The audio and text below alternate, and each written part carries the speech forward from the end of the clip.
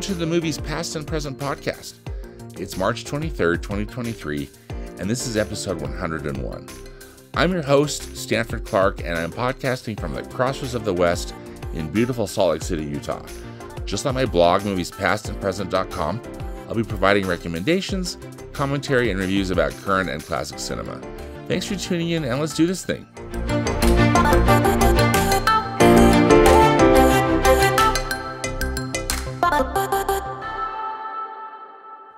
New in theaters this week, first up is The Lost King. This is a comedy drama from IFC Films. It's directed by Stephen Frears.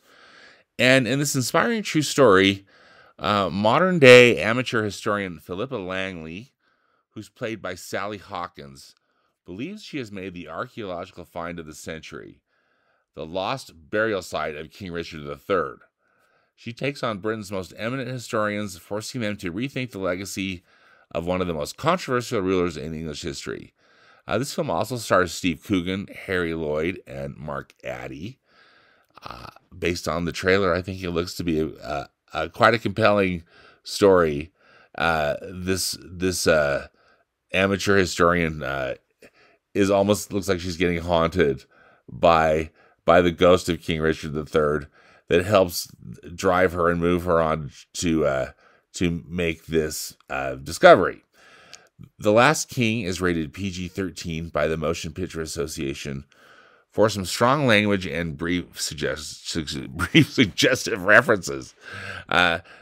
Next up is A Good Person. This is a drama from MGM. This is written and directed by Zach Braff, and it stars Florence Pugh as a woman named Allison, whose life falls apart following her involvement in a fatal accident. It also stars Morgan Freeman and Molly Shannon.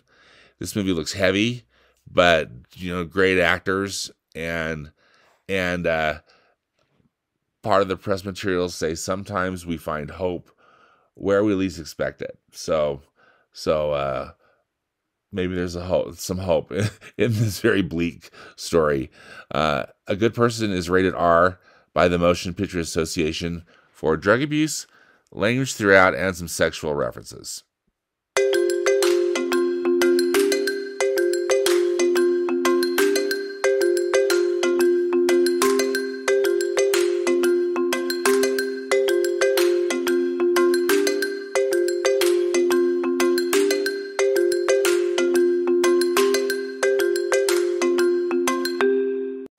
I'm stoked that on the podcast today, I've got a conversation with my good friend and coworker, Chris Dallin. Chris is a very accomplished marketing and communications professional. He is a coworker of mine and just a dear friend. And I really couldn't do anything Disney related without talking with my buddy Chris. We've got a conversation about Disney 100. The 100th anniversary celebration of the Walt Disney Company, which was founded in 1923. And Chris has a really unique take on how he groups and thinks about his favorite Disney films. So anyway, excited and grateful that Chris would take the time to talk with me. And here is my conversation with Chris Dallin. I have the honor and distinct privilege of talking with my buddy, Chris Dallin, today. Hi, Chris. Hi, Stan. It's so great to be with you. Thank you so much for coming on the podcast. Chris is a dear friend and also a coworker. We work for the same company. Chris is a marketing and communications professional and senior leader and just so glad that we're friends, Chris. I'm wondering, Chris, if you would mind telling our listeners how we first met. Well, Stan, several years ago, I went to the offices and I had heard that there was this Disney fan on the floor. And I said to myself, well, I must meet said Disney fan. So I walked around the corner and I walked in your office. You were sitting at your desk and your office was decorated beautifully with the attraction posters from Disneyland. And I looked at them, and I looked you in the eye, I believe, and I said, "What is this on the wall?" And, and you sheepishly said, "Well, I'm a Disney fan." And one thing led to another, and I said, "Well, it happens that I am too." And boy, from that day on, we've talked all kinds of Disney, had adventures with each other, and so on. Yeah. But what a great opportunity that was to meet you, Stan. Well, I appreciate it so much that that you took the effort to find me. That was such a kick, because most of my coworkers are just like, oh, he's a Disney fan or whatever, and, and then he came in and knew what was on my wall, and were really nice about it. Absolutely, absolutely. Because I get it, right? I get the beauty Right. that Disney is. That's for sure. And yeah, as you mentioned, we've had some really great Disney adventures, and hopefully many more in the future, Chris. So glad, so glad, and so happy about such happy memories, Indeed. So I'm so glad that Chris, that you've taken some time today out of your busy schedule to be on the podcast. I talked, I really don't really want to do anything Disney without consulting with Chris, and so I talked to Chris about these this movie project that I'm doing this year, watching 100 my favorite Disney movies, and I was just curious about what Chris's favorite Disney movies are, and anyway, so we continue the conversation, and Chris is just gracious enough to come on the podcast today and have a conversation about what are his favorite Disney movies. Now, Chris, you've put this in a really, I really love how you have organized this conversation, and I will turn it over to you to tell us how you've decided to classify your favorite Disney movies. Yeah. So it's almost like the biological labeling system, right? Of movies that I like from Disney. And I would suggest that the parameters that you gave me, Stan, was that it must be a full length feature, and it must be produced or otherwise done by Disney at the time. So it must have been made by Disney. So, for example, Star Wars: A New Hope, even though part of Disney now, would not count because it was not made by Disney, for example. Yeah. So I took a look at that. So I have a preamble to the list, and then I have 4 items. An homage to Walt Disney or a connection to Disneyland is one of those categories. Number 2 is overcoming challenges or a lesson to learn, because I believe that movies really impact our culture and in ways that are hard to see sometimes. Other times it's very obvious. But it also can have such impacts on us. So for me, movies can be very personal, and they carry, like music, these great memories of a time and a place and a person and so on. So that's part of that as well. Number 3 is friendship and adventure. And then number 4 is movies about dogs. When you asked me to put together my list, I didn't know that I had these particular categories, but I listed all of my favorites and started to see some of these things emerge, and it's been fun to go through these, Dan. Well, this is such, I think, a wonderful list, Chris, and I'm really excited just to dive in and see how you've classified these movies that you love. So, which would you like to start? What category should we start with? Yeah, let's start with the preamble, because it's so hard to pay homage to some of these movies, because the foundation that was laid by Walt Disney, Roy O. Disney, and Ub Iwerks cannot be understated. Just the great work that they did is really great. Even though these particular items don't qualify in the parameters, I think it's worthy of a mention before we jump in. So in my mind, the real 100th anniversary was June 28th, 1921, when Walt Disney started the Laugh-O-Gram Studios in Kansas City. Yeah, which you and I have been to together. Yes, we have. And it just Yeah. so many people forget about the Alice comedies and some of the things that happened, because that really started Walt on the path. And then he failed. And I think it's important to recognize that. You know, one of the quotes that Walt mentioned was, you may not realize it when it happens, but a kick in the teeth may be the best thing in the world for you. He failed. And so that gave him some background information that served him well the rest of his career. And really interesting. And then he lost a couple of characters, and he did some other things along the way that we'll talk about here, Stan. But I really think it's important to mention Laugh-O-Gram Studios. He created the Alice comedies. Now, the Alice comedies, as you know, was a young girl that happened upon the world of cartoons. And so she was immersed in cartoons, which pays off on one of my favorite movies later on. So the Alice comedies were great. As you know, Laugh-O-Gram Studios failed, and he moved then to Hollywood. He lived in his Uncle Robert's house and created Oswald the Lucky Rabbit.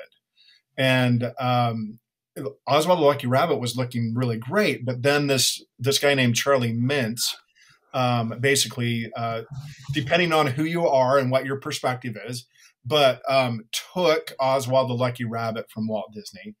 And that kind of set up how Disney has done business, you know, from then on. What's interesting, the rest of the story there is Oswald the Lucky Rabbit is now back in the Disney family. Yeah. And because they made a trade with Al Michaels. Al Michaels, the sportscaster. Yeah. One of the best sports trades ever, trading Al Michaels for Oswald the Lucky Rabbit. Holy smokes. Story, if you get a chance to read about that. It's such an interesting story. Yeah. Yeah. So then we can't go on again without the early Mickey Mouse shorts. Plain Crazy, as you know, was the first movie to be made. However, the world met Mickey Mouse in the movie Steamboat Willie. Yeah. And what's interesting there is someone tried to take Mickey Mouse, and we'll talk about that in a minute, with another one of the movies that I really like as well. And then there was, of course, the Silly Symphonies and some of the other things that really allowed some of these movies to happen. And so it's hard to talk about my favorite movies without that preamble, because that's such an important foundational element for the Disney company. Yeah, Chris, thank you for bringing that up, and I really appreciate that, because it was a hard decision actually for me to like say, okay, I'm excluding shorts, because they are so important and so foundational, as you mentioned, and also in a way experimental. I think, you know, Disney used these shorts in a way to try stuff out, and they were, you know, I mean, Steamboat Willie was the first sound cartoon, right? I mean, the cartoon was synchronized sound and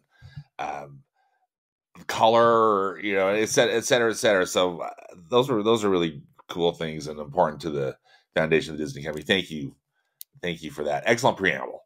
Well, yeah, and I really appreciate it. The other thing that I wanted to mention too, and this plays out in a lot of the other movies too, is Walt Disney. Certainly, his name is on the company, but we can't underestimate the value and the impact that two other gentlemen had on the Disney company, and that's his brother Roy O. Disney. Yeah. Between Roy and Walt, they're probably the best examples of complementary opposites in history, frankly. Yeah. Yeah. And then Ub Iwerks, who was really an amazing artist that made Mickey Mouse come to life. And so I think it's important to honor those two gentlemen as we celebrate the 100-year anniversary of the Disney company. Yeah, good call. Yep, true. Great. Well, so I had these 4 chapters, Stan, or yes, these 4 biological phylums, as it were, on these Disney movies, and happy to talk about those, Stan, when you're ready. Let's do it. So, and whatever order, Chris, you want to go in.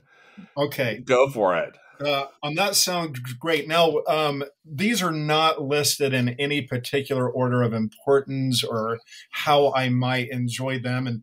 And as I thought about your assignment, how do you classify movies? And is it the number of Academy Awards that a movie wins? And oh, by the way, Walt Disney by far has the most Oscars, these Yeah, Academy Awards. And it's important to note that yeah. because of his foundational development of not only the cartoon medium, but also telling stories in such unique ways. It's doesn't he have 32, Chris? Does that sound right? Yeah, that sounds right to me. Yeah, I think it's 32. He got that special Oscar for Snow White and the Seven Dwarfs. Right. And I think that just counts as one, although the statue itself has, one big Oscar and then seven smaller ones. If I can put a picture of it in the podcast notes on my blog because it's pretty cool. I think it's on display right now. I believe its home is in the Walt Disney Family Museum in San Right. Francisco. That's Yeah. where I think I actually saw That's it. where I've seen it. Yeah. And I thought I read that it's on display right now in Disney California Adventure, or in the like the entrance to the Carthay Circle restaurant. Right. Because of Oscar season, and ABC doing the Oscars and Disney owning ABC, that kind of thing. Corporate synergy, but still, go check it out. If you're at Disneyland, you should definitely check that because that's such a cool thing, cool piece of Disney history. Yeah, really is. And I really I think about that all the time. I was seeing the Academy Award when Walt Disney received it, and if you recall, Shirley Temple. Shirley Temple, yes. And she said to Walt, are you proud, Mr. Disney? And his response was something like, "Boy, I'm so proud I could bust." Yeah. And when you understand the history of Snow White and the Seven Dwarfs, you understand the passion and the financing and the risk and ignoring the naysayers. How beautiful of a film that is, and that's really number one on my list. Stan, is Snow White and the Seven Dwarfs. Just because it's such an accomplishment from many levels. And you think about it, that film was made in 1937, and it is still relevant today. I could put it on for the grandkids or anyone in the neighborhood, and it would capture the attention and bring magic into the home. Yeah. And again, built in 1937, made in 1937. What a wonderful film. There's no doubt. Isn't exactly what a great choice, Chris, and it's such a remarkable achievement. And I'm with you. I think that film holds up so well. People complain about Snow White's voice, and I think, who cares? She's great. I think it's just a brilliant, perfect film. It is 1937, hand drawn, the hard way. Yeah. And just done so perfectly in so many ways. And just the fact that Walt had the vision to make this film the way that he did changed movie history in many ways, and hence made him eligible for all of those Academy Awards, and the one that we're talking about with the Shirley Temple presentation. Well, and Chris, if I'm not mistaken, didn't Disney, because Snow White was a huge financial success worldwide, just a worldwide smash. Didn't Walt and Roy use that money from Snow White to buy the land in Burbank, California, and to build their studio? Yeah, and that's exactly right. And then moved over, and it was funny because Walt and his father Elias were having a conversation at one time. And if you know the Disney family history, Elias was a construction worker and a farmer and many other things, owned a jelly company. And so after they'd built the studios, Elias said, well, what's going to happen when this doesn't work out for you? And so they built it kind of in the form of a healthcare facility. So if they needed a transfer, that they could sell it to a health company. Well, we all know the rest of the story, that it's still going really strong, and that's great. Yeah, it's great to see, isn't it? And you and I have also been on the studio a lot, indeed, together. And there's they've got the buildings that were built, in the 40s with the proceeds of Snow White, but Michael Eisner built a new headquarters building. I can't remember what year that building opened. It was late 80s, early 90s. And you might have seen pictures of it, but it's got the seven dwarfs that are holding up the roof. Right.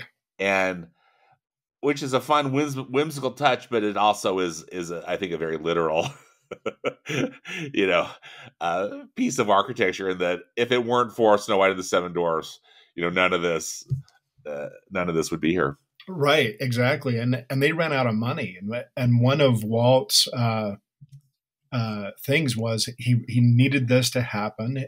They ran out of money. He loved his car. It was a brand called the Moon brand car. And so you'll read in many of the biographies of Walt Disney that Roy called him and said, "Hey, we're out of money." And Walt then said, "Well, sell the Moon then." And if you don't know about that car, you wondered what Walt actually what he meant. but yeah, so he sold his dream car in order to finish the financing on Snow White and the Seven Dwarfs. Isn't that something? Wow. Really amazing. So Great yeah, choice. my first film, Snow White and the Seven Dwarfs, and that's probably is in order. I think just the accomplishment, the hand-drawn, the passion, the story, putting everything on the line, ignoring the naysayers, really started the Disney company to what we know it today. Again, adding all the preamble items that we had mentioned earlier. Yeah. So again, I'll continue on the list of these items on an homage to Walt Disney or Disneyland. So number 2 on the list, again, not in any particular order, 20,000 Leagues Under the Sea. Oh yeah.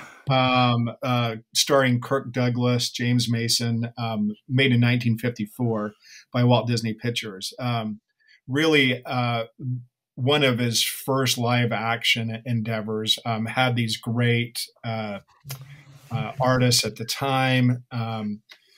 Many of you all know that they shot the one of the scenes with the Kraken in the daylight, and you can see ropes and some of the other special effects. So Walt took it all back and added some water and shot it at night, and we get this wonderful movie magic that happens as a result of that. And as you know, in that particular movie,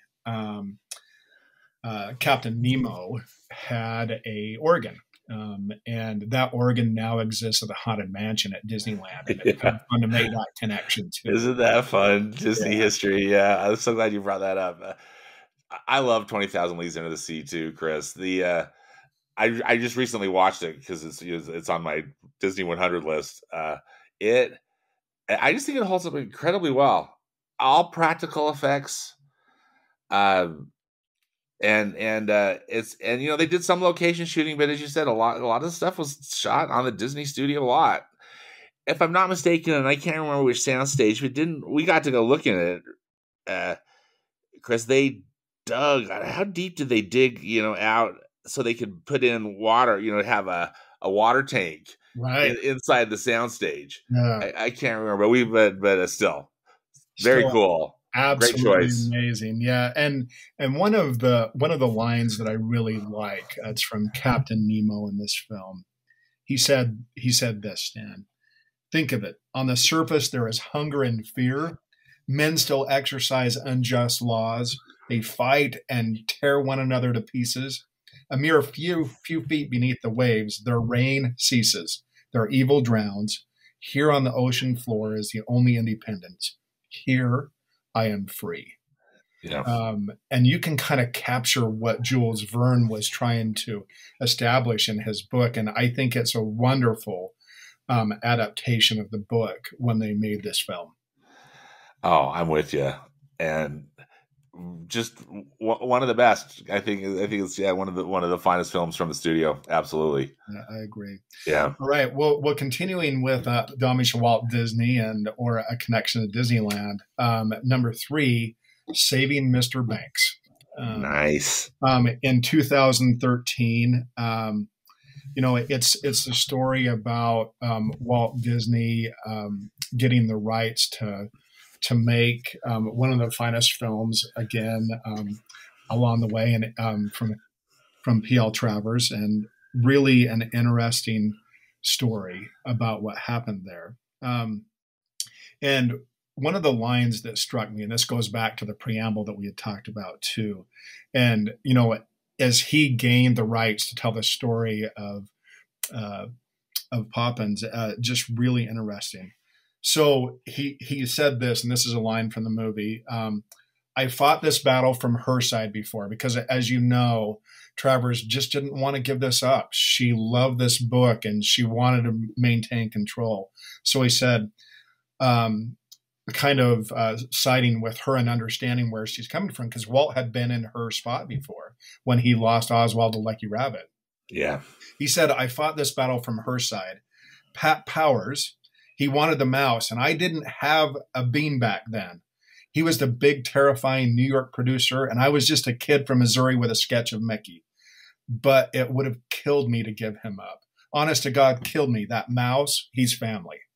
And just really captures what it must have been like for the passion that Walt brought to Mickey Mouse and brought to telling these wonderful stories. And as you know, Mary Poppins went on to win several Academy Awards, and one of Walt's finest achievements. Yeah, absolutely. I'm so glad you picked the same. It is I think it's such a fine film, and really tells this story, I think, in such a good way, because it's a fascinating part of Disney history, and also just an interesting story about this, kind of this battle of the Titans, but how they, how Mary Poppins got made. Really great choice, Chris. Oh, well, thanks, Dan. And for those of you that choose to watch the film in Marvel fashion, you want to watch it clear to the end of the credits, because they have there some of the original recordings of the interviews with P.L. Travers. Yeah. And it's wonderful to listen to that, how insistent she was. But you have to appreciate the passion.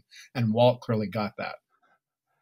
Oh, absolutely. And I'm excited because that's on my list too. I mean, all these ones you listed are on my list. I'm excited to rewatch that one because I love too. Again, they filmed it on the studio a lot, and just because that, it's just like one of those things you just want. If I had a time machine, that's definitely like a creative period I'd want to see happening. Like the kind of the negotiations and then the making of Mary Poppins. Although Walt was negotiating for Mary Poppins for decades, wasn't he, Chris? Well, I mean, a long time for sure. Yeah. But again, I think that he got that, and it just was fascinating to watch. And one of the things I love about the film too, of course, is they visit Disneyland, but they likewise. They make Disneyland up to be as it was back in 1954. So, or pardon me, 1955 era, and just really interesting to see the castle in more of a gray tone. Yes. See the coming attraction posters out on the fence. Yeah, out of the yes. Right. Yep. And just wonderful to see that. So it was fun to see that Disney fans notice things like that. When Tom Hanks, of course, points, he uses the 2-finger point and stuff like that. And fans like you and I, Stan, notice things like that. And that's what makes the film so amazing, is just the details that others may not notice. Yeah, absolutely. Fantastic. All right, continuing on the list, and we could talk hours about each one of these films. I know. Sure.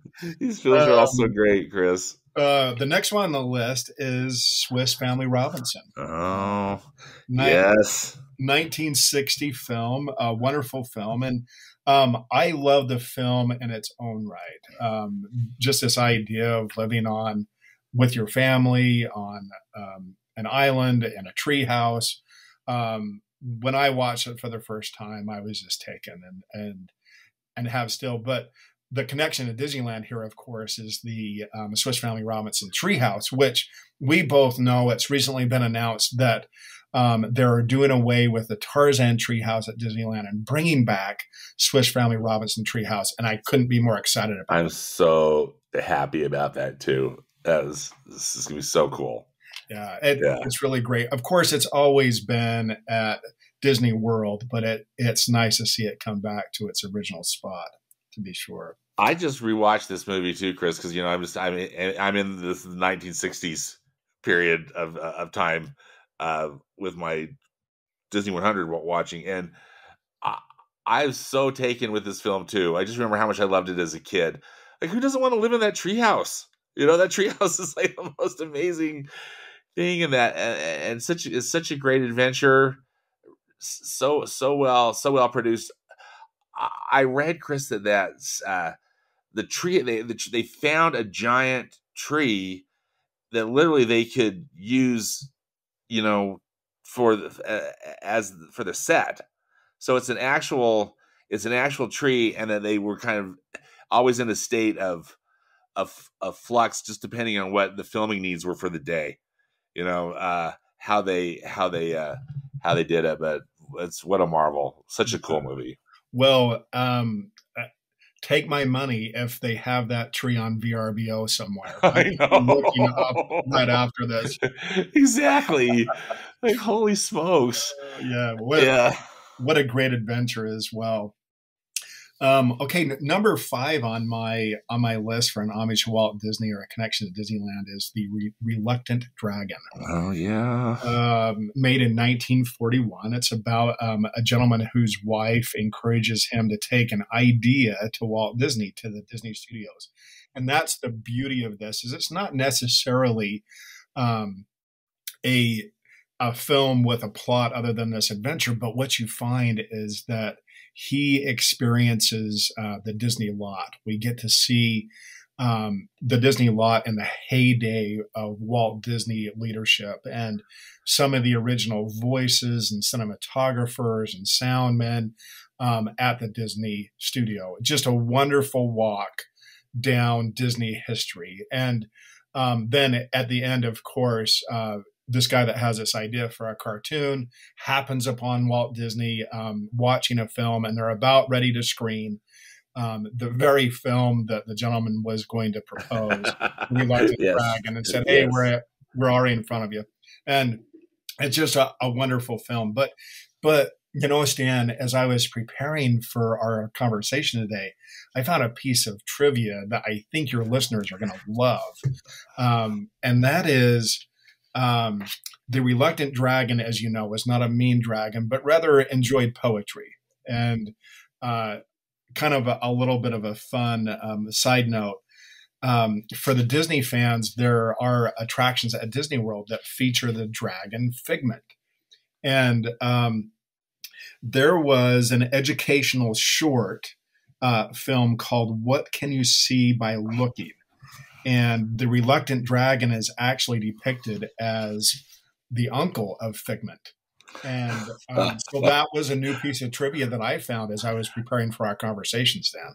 Interesting.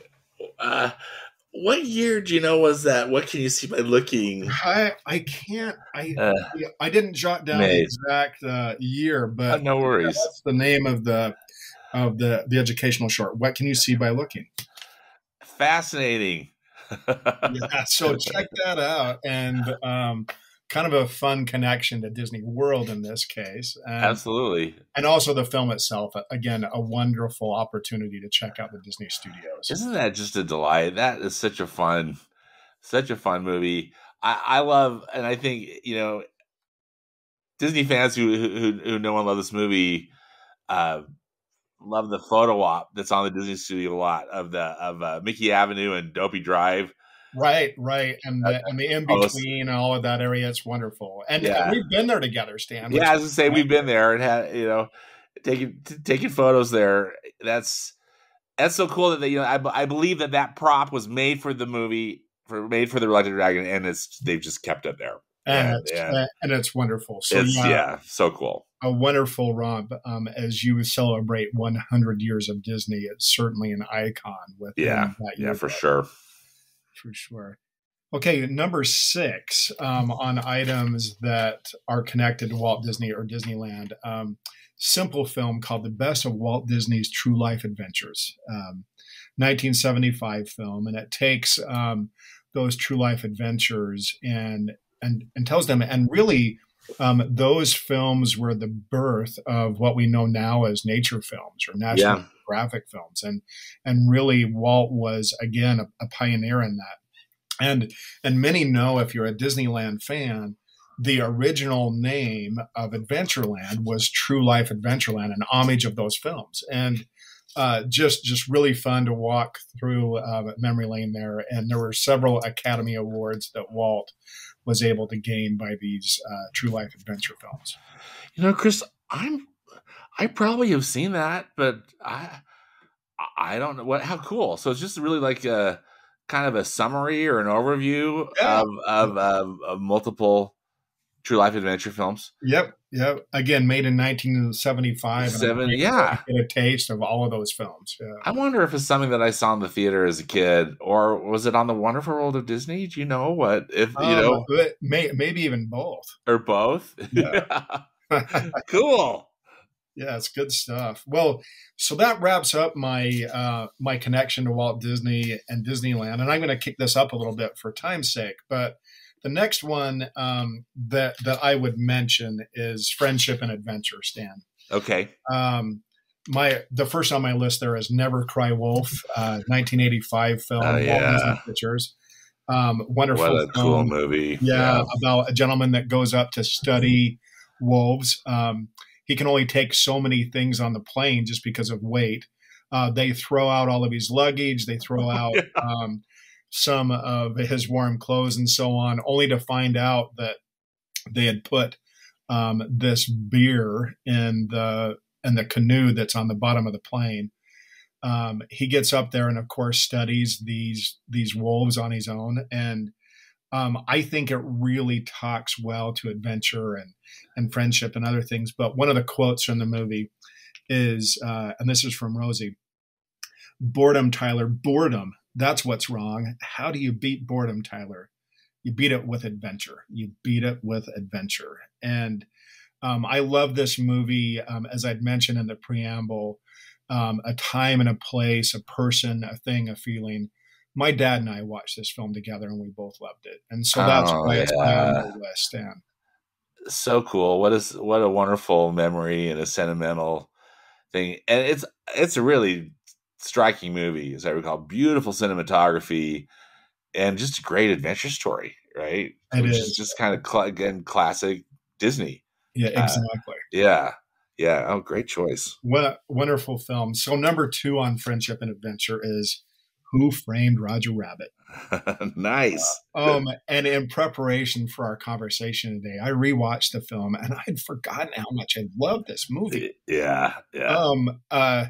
Done by and really it's a collaboration of a lot of people: Warner Brothers, Steven Spielberg, Disney. They bring all these things together, and oh, by the way, the Reluctant Dragon appears. Yeah, Reluctant Dragon shows up. He's living in Toontown. Right? Hey, exactly, and it's just wonderful that all these things are connected. When you look at the details. Yes, there's a couple scenes that just have to be mentioned. One of the opening scenes, of course, is a cartoon with Roger Rabbit and the baby that's in the film. And then soon thereafter, there is dueling pianos between Donald Duck and Daffy Duck. And it's just hilarious. Yeah. It's just so fun. And then the main character, of course, falls off a building in Toontown.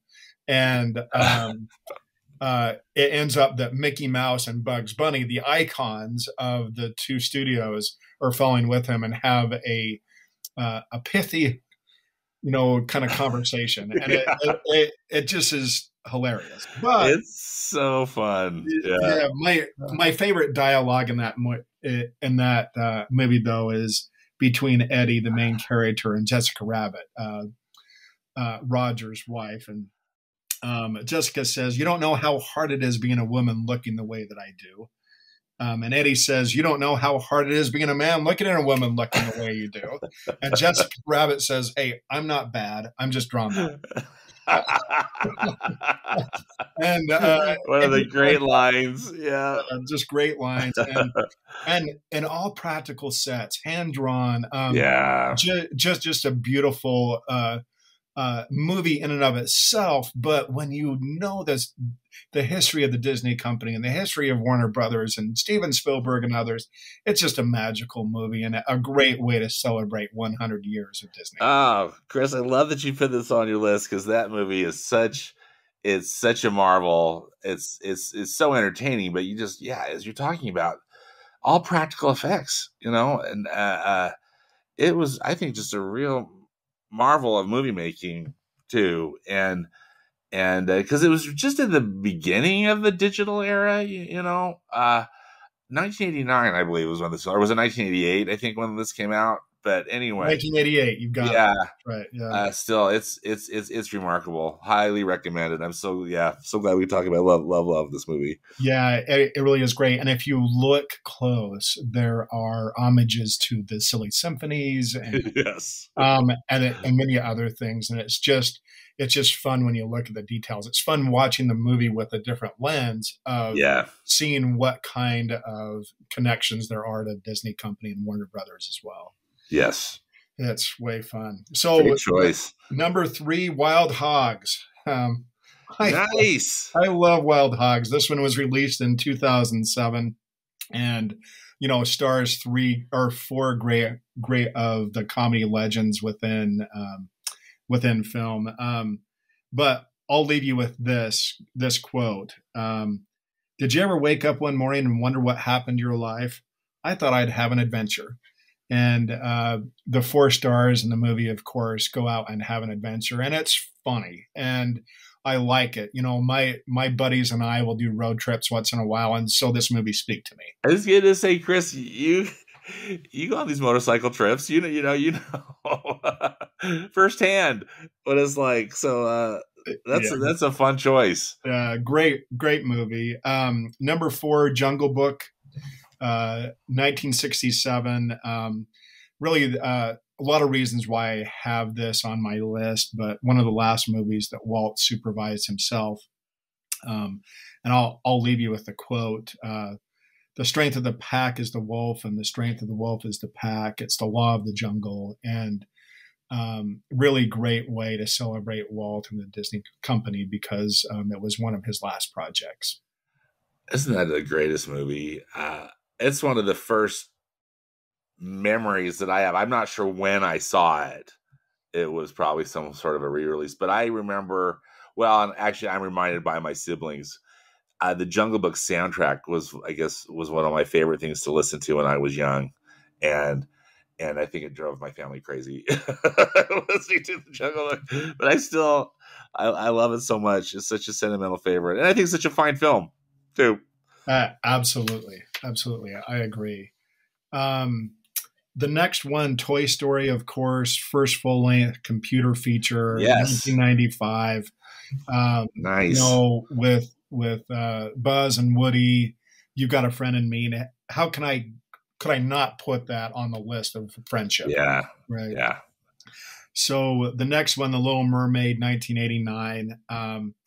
I saw this movie with my little sister, and I'm 13 years older than my little sister. And so I took her to the movies all the time. And we used to sing Alan Menken's songs, look at this stuff. Isn't it neat? Yeah. My collection's complete. And and I still sing that song because it's a wonderful memory in my family.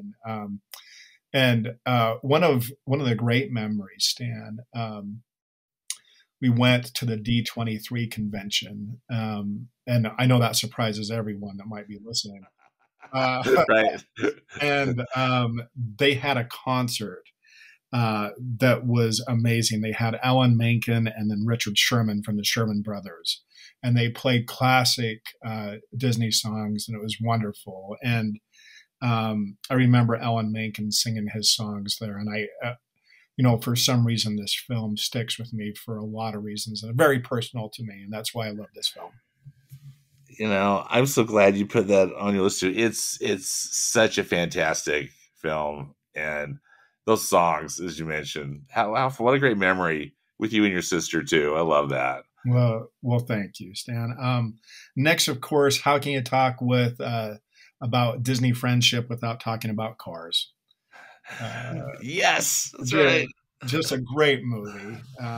2006, and you've all seen it, and it's just an amazing message of remembering where you're from, remembering what's important. One of my favorite quotes from the movie, Stan, is they're driving right by and they don't even know what they're missing. Yeah. Take some time to figure out what's in your own neighborhood. Thinking about the people that have gone before and the people that might be in the neighborhood with stories to tell. Taking that time is great. And I think the film has a wonderful message. It doesn't, Chris. This is a message that you live, I think, because, just having known you for so long and just you take time to live your life, and you go to the places and you do these things that just these lessons that Lightning McQueen learns, you already knew, or you already know. And anyway, I think you're a great example to me in that regard. Well, Stan, thank you for that. And I, again, as we started our conversation, movies have stories to tell and lessons to teach. And yeah, I think there's some wonderful lessons in some of these movies, and Cars is certainly one of them. Yeah, for sure. That's good. The next one, with friendship and adventure, I would add Invincible. This is a 2006 story about Vince Papale with the Philadelphia Eagles. Yeah, that's right. And this guy, it's a true story, and I love this group of movies from Disney that talks about, usually in the form of sports, but talks about friendship and adventure, as well as overcoming. And really a great film. But there's one scene in this film that captures the whole film for me. Vince Papale, of course, played by Mark Wahlberg, is sitting at a bar stool, and he's wondering if he ought to try out for the Philadelphia Eagles. And he did, and he's down there, and he said, geez, should I keep doing this? And the bartender encapsulated the whole movie for me. It's what a true friend would say.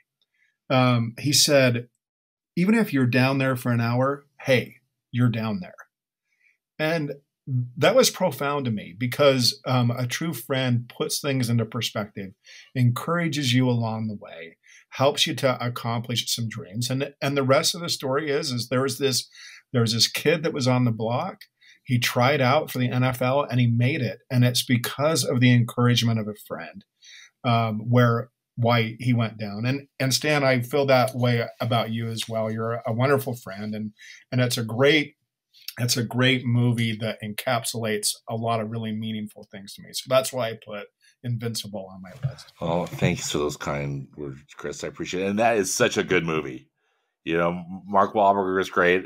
Isn't it? I think it's Elizabeth Banks who's playing. Yeah, she's the bartender, isn't she? And kind of anyway, terrific. Such a good movie and so inspirational. And don't you? I think Disney, when they're on their game, they make a really good sports movie. They do. They do. Yeah, I've got a few more coming up on my list. Nice. So, okay. So let's move over to movies about dogs, and I'll finish up with overcoming challenges. Okay. Movies about dogs. Number one on the list, Old Yeller. I was going to say it's got to be Old Yeller. Yeah. Most charming and disturbing movie from my childhood. Right, exactly. But it was real stuff. And it was real. Yeah. Made in 1957, and you fell in love with the dog, and your heart just broke for the family at the end. But I have a quote from this movie too, Stan, and it's a good lesson for life. He says, I don't guess it's a thing you ought to forget.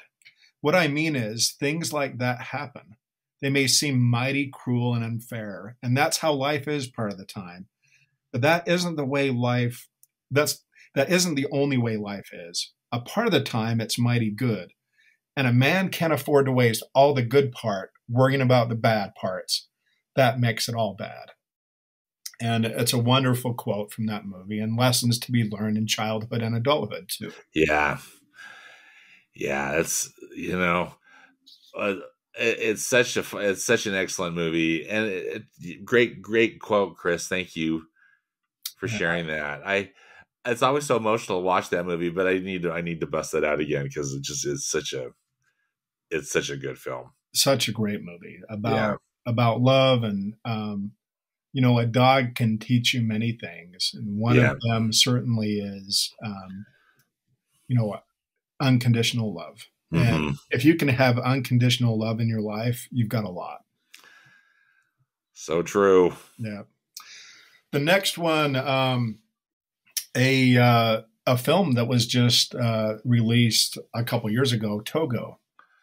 Oh Togo. yeah, Um, Togo that on Disney Plus. yep, that's right. It's on Disney Plus. Stars William Defoe, and a great movie. And I'll just leave it at this because it is on Disney Plus. I hope that your listeners will take a watch because it's a wonderful film. But I'll just leave uh, this quote that William Defoe's character shares. He said, "I always thought that he lived for the sled," meaning the dog. "I always thought that he lived for the sled. What he lived for was me." And again, it speaks to that unconditional love that a dog Hmm. will bring to a relationship. And it's a wonderful film. It is a good film, isn't it? And really well made, great acting, and uh, another great adventure too, right? This Right. the great choice. Yeah. Next one of the same ilk, Iron Will, the Oh 1994 yeah, film. Yeah. Um, uh, of course, it stars Kevin Spacey. Great film, and I'll just leave it at this. He received a the star receives this particular bit of advice from one of the watchers of this race. Um, don't let fear stand in the way of your dreams, son. And that encapsulates the film for me. But it's worth a watch. Iron Will, 1994.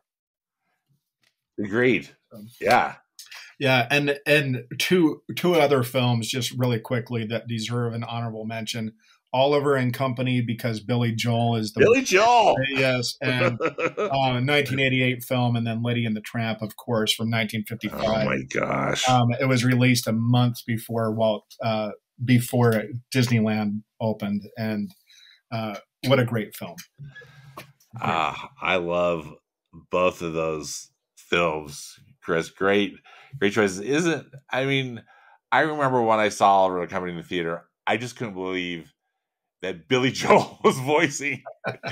One of my favorite singers was a voice of in a Disney animated movie, and that song is one of my that "Why Should I Worry" song is one of my favorite still. Exactly. Disney songs. And what's better than Lady and the Tramp? I mean, I just watched it also just a few days ago. It's such an excellent film. Yeah. Great film about dogs, and I think just a great story too. Anyway, great choices. Well, and Stan, I really appreciate, and we can talk about this a little bit later, but I really appreciate this assignment to think about my favorite Disney films because, it's revealed some things about me. And I really like the exercise. And I encourage your listeners to do that as well. Yeah, thank you. So, This so let's see. it's so fun. Yeah. The last phylum, as it were, overcoming challenges or a lesson Yes. to learn. Number one, Rogue One. Um, Nice. 2016 film, of course, by Lucasfilm, which counts. Rogue One's here because A New Hope couldn't be, and but a great preamble, of course, to A New Hope. Um, the mantra in that film, "I am one with the Force is with me." Really great film about sacrifice and bringing more context to the Star Wars universe. Isn't it a great film? I'm so glad you added it onto the list. Just the whole thing, such a great adventure. So much, I think, uh, heart wrenching. In that many lives. What's the quote that is really kind of the genesis of the film? Many lives were lost in getting these plans, Exactly. and but still so exciting. Just a great Star Wars film, and just a great film. Love this choice. Agreed, and it's fun to see Darth Vader in his element and Princess Leia one more time. And that final scene when Darth Vader shows up on the ship, oh my he was like, "Holy cow!" I know, crazy. It's just breathtaking. I loved it. It is indeed. So number 2 on the overcoming challenges, a lesson to learn. Again, these are not in any particular order, but McFarland USA. Another great sports movie. Great sports movie. Yeah, I love this film. Yeah, it's a terrific film. It's a 2015 film. It's about leadership, change, hope, and struggle, and what a coach can really do to an individual. And really a beautiful film. Really liked it a lot. I have a quote from this film too. And it's about one of the students. He was asked to write a paper in school and was doing a really nice job in school. And the teacher came to the coach and said to Kevin Costner's character, "Hey, look, you're making an impact." And the student wrote this: "We fly like blackbirds through the orange groves, floating on a warm wind. When we run, we own the earth. The land is ours. We speak the bird's language, not immigrant no more, not stupid when we run. Our spirits fly. We speak to the gods. When we run, we are the gods." And I think the reason I like this film is you yourself can have a dramatic impact on people's lives. If you give them an opportunity, you encourage them and support them and help them.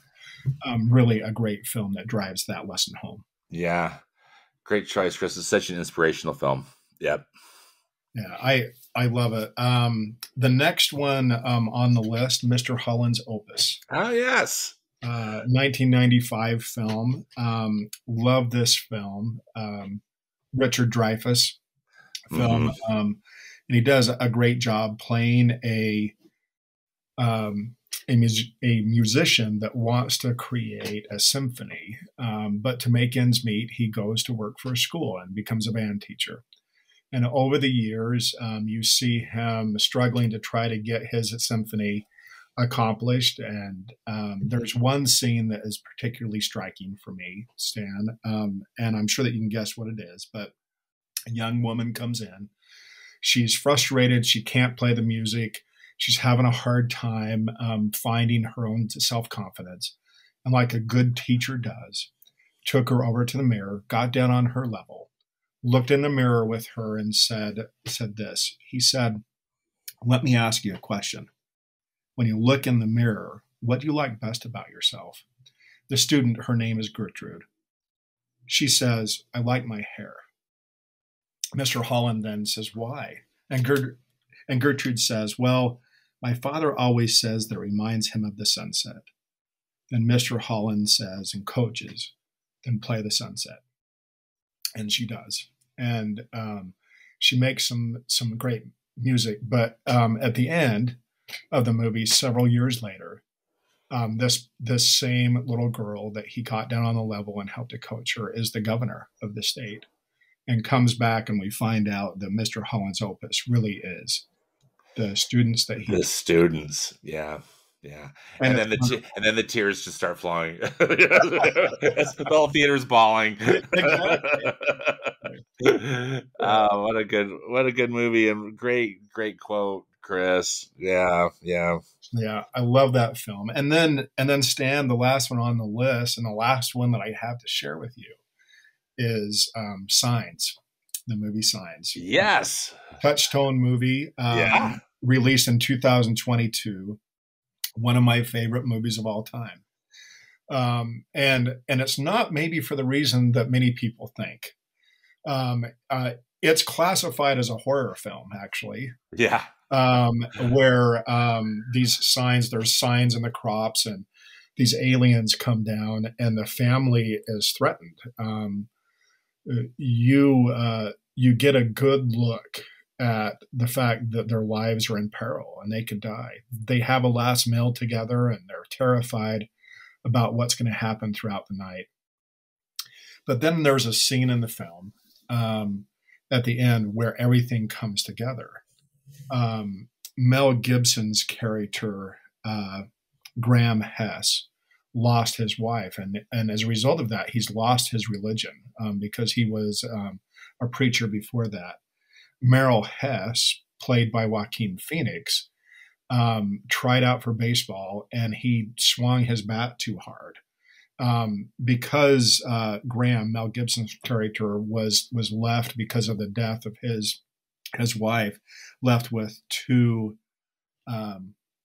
children at home. Morgan Hess has asthma really bad, and then Bo Hess has this drinking problem, and she leaves water all over the house, and it feels like a mess, and it feels very challenging as a family just to survive because they've lost this loved one. The reason why I love the film, it has such an amazing lesson for me. All of us have challenges in our lives, and we all struggle with something. Doesn't matter who you are. And those very struggles are the thing that saved them in the end.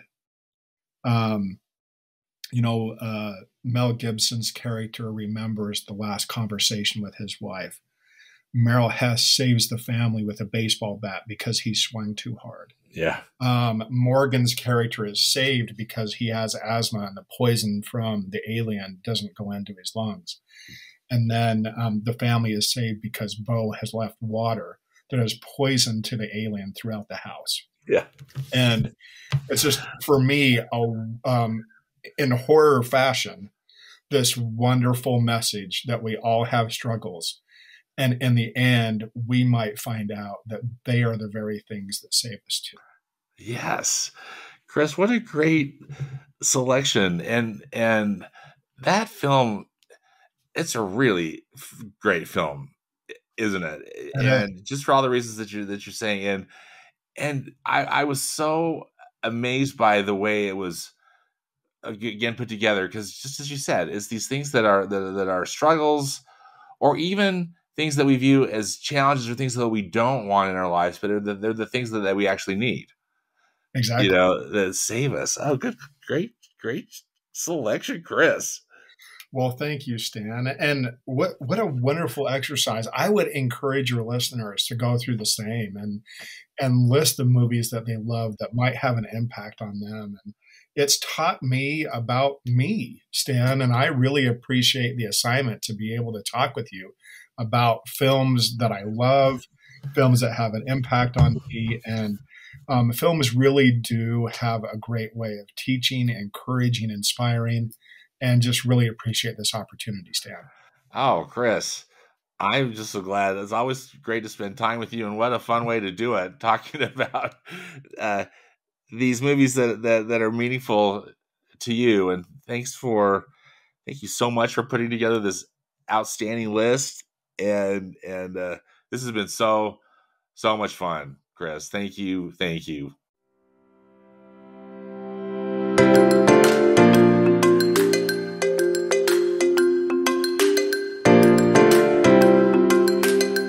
Well, that does it for this episode of the Movies Past and Present podcast. Again, many thanks to Chris Dallin for joining me today. More information about the movies discussed in today's podcast can be found in the podcast notes on my blog at moviespastandpresent.com. Subscribe to the podcast on Apple Podcasts, Spotify, Google Podcasts, and Stitcher. Links are also on the blog. And follow me on Instagram. My handle is @moviespap, as in past and present. As always, I hope you will enjoy some good movies this week, whether they be from the past or the present. Thanks again for listening, and until next time, be safe out there and dedicate yourself to the truth.